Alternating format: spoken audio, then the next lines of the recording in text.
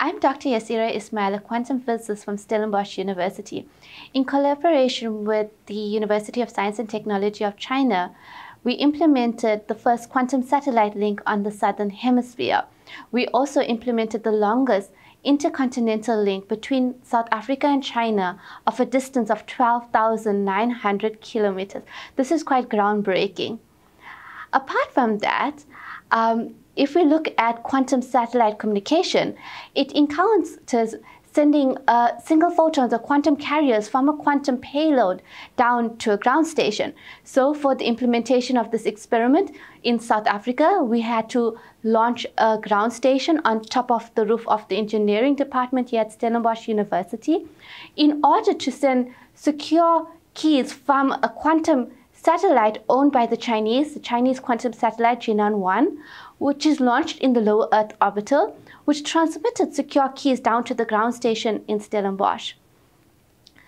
The highlight of this experiment was that due to the ideal weather conditions in Stellenbosch, we were able to obtain a secure key of 1.07 million bits in a single pass of the satellite over the ground station.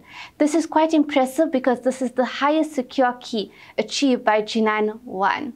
So in terms of where to go forward, well, what we have implemented thus far as well is using our secure key, we were able to encrypt a message using also the one-time pad and send this encrypted message between China and South Africa.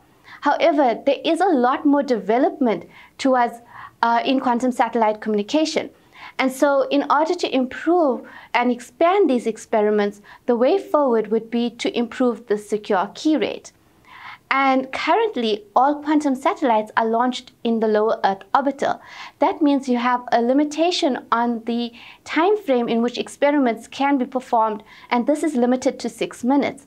However, if you can launch quantum satellites into the geostationary Earth orbiter, these satellites will remain fixed, which will increase the time frame for experiments to be performed.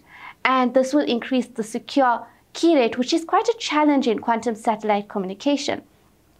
So going forward, if research and development can be implemented to improving these secure key rates, we can eventually produce a practical solution of quantum satellite communication for the benefit of humanity.